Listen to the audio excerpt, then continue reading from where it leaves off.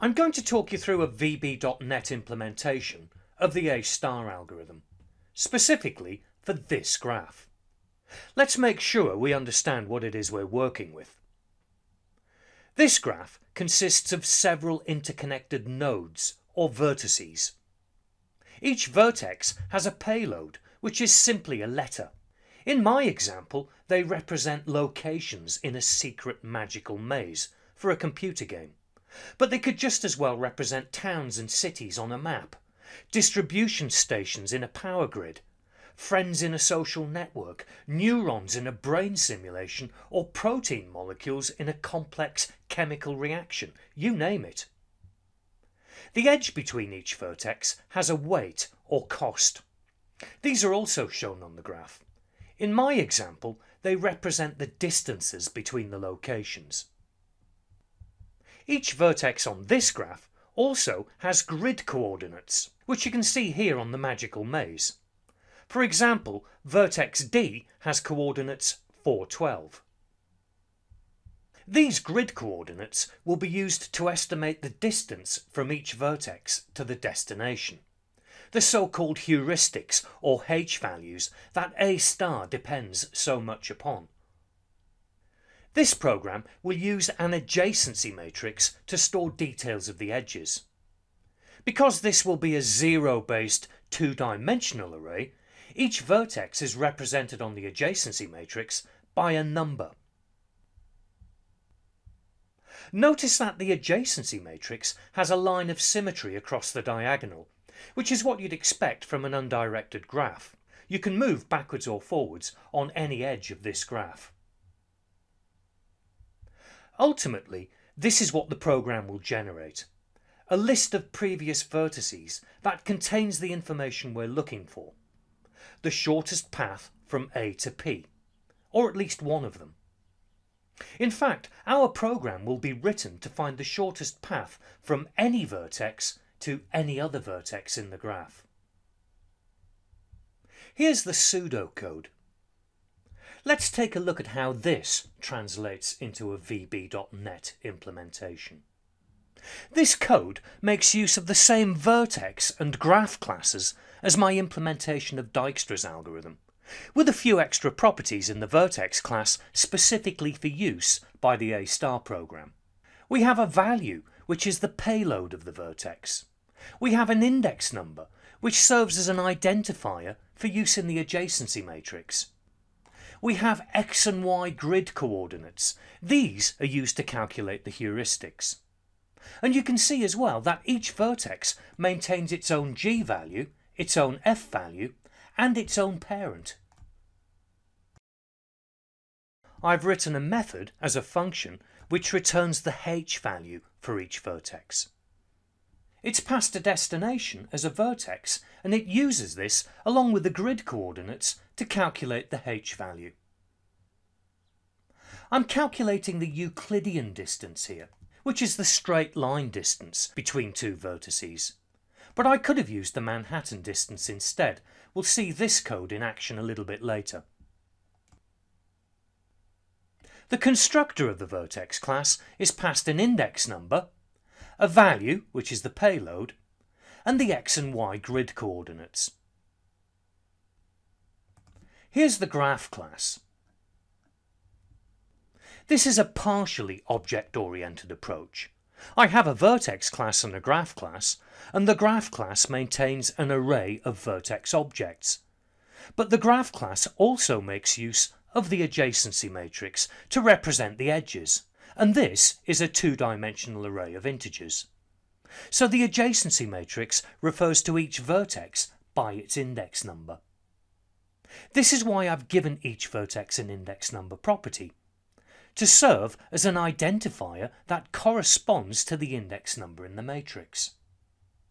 I'm sure I could have come up with a purely OO implementation in which my adjacency matrix was a 2D array of vertex objects, or a purely procedural approach with no classes at all.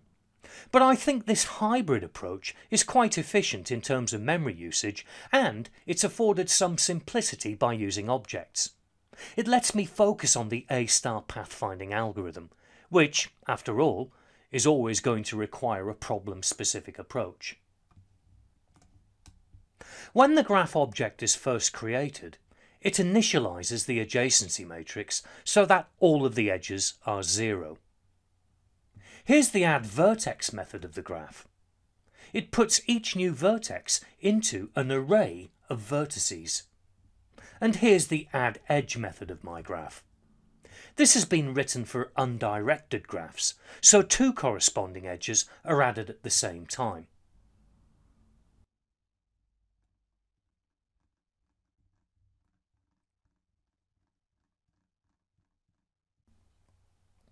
Here in the form code, I'm adding the vertices and the edges. It's all hard-coded for a particular graph, but if I was writing a game with multiple levels, each with a different graph, I'd probably invest some time in making a better way to do this. Perhaps I could read the data from a file, or have a form that lets me drag and drop vertices and edges into their correct positions quickly.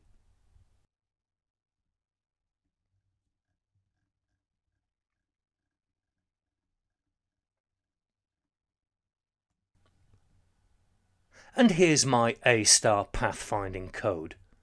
It's been written as a method of the graph class. You can see it's passed the start and destination vertices as parameters. In fact, these are the ID numbers of the start and destination. And it returns a list of strings. This is the path information we're looking for. I have my lists of open and closed vertices. I could have used array variables, but VB.NET's list object is actually rather convenient for my purposes. I also have a list of unvisited vertices. I'm going to use this vertex object to keep track of the current vertex. I start by putting all of the graph's vertices into the list of unvisited vertices. Then I take the start vertex and I make it current by copying it to current vertex. The start vertex is a special case, so it's handled outside of the main loop. I calculate its g and f values. In fact, I set the g value property to 0, of course, because the distance from start to start is 0.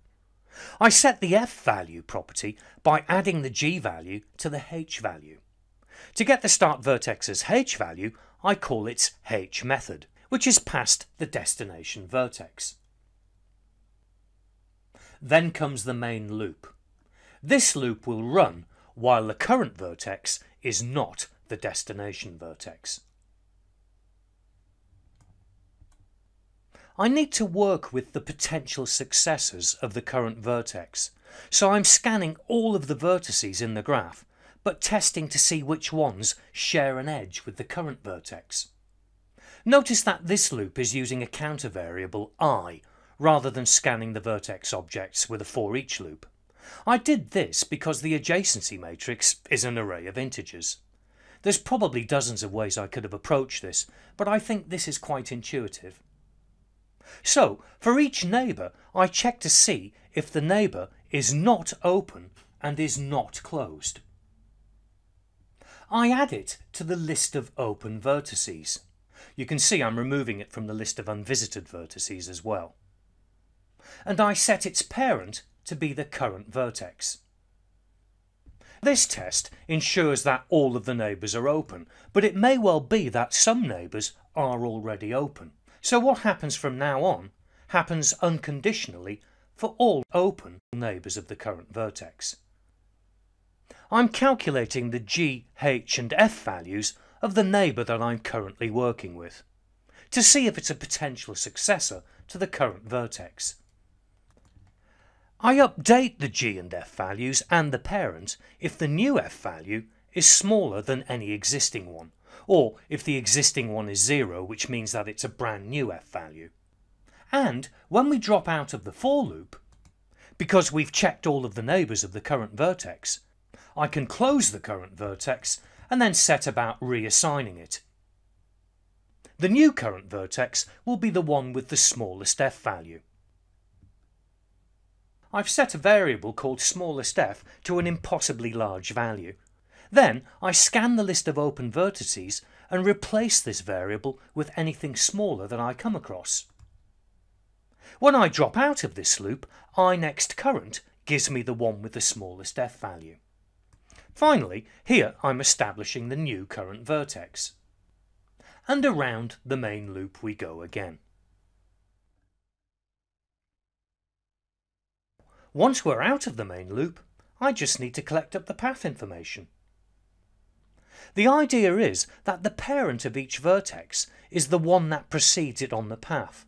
So I could do this. I get the value of the parent of the destination, then I get the value of the parent of the parent of the destination, and so on. But of course I don't know how many steps there were in the path, so I need to generate this information in a loop. I have a list of strings to hold the payloads of each vertex. Then I'm using a loop to visit each vertex's predecessor. I'm taking a more object-oriented approach this time. I'll end up with a path in reverse order, but there's a nifty little method of the list object which I can use. I can simply call the reverse method of that list. Finally, just for good measure, I'm getting the g value of the current vertex, which is the length of the path, and then I can return it to the caller. To make this work, I have to create the graph first. I have a button on the form that does this. We've already seen it. I have another button on the form which calls the A* method of the graph class, and you can see I'm passing it the start and the destination nodes. My path information comes back as a list of strings, so I have a little loop here which is scanning that list and creating an output string which I can use in a message box. Here we go. I'll create the graph, and there's the shortest path from A to P with a distance of 28. That looks about right. Now let's give it a try with the other heuristic. Here I calculated the Euclidean distance between each vertex and the destination. Let's try it with the Manhattan distance. I'll create the graph, ask for the shortest path, and I'm getting something different this time. But it is the shortest path. My graph has got two possible shortest routes to get to the destination, so this is working.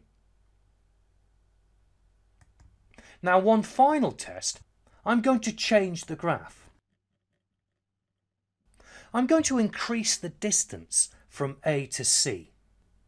Let's make that 15. I need to change it here as well, remember, because it's an undirected graph. We can move in either direction.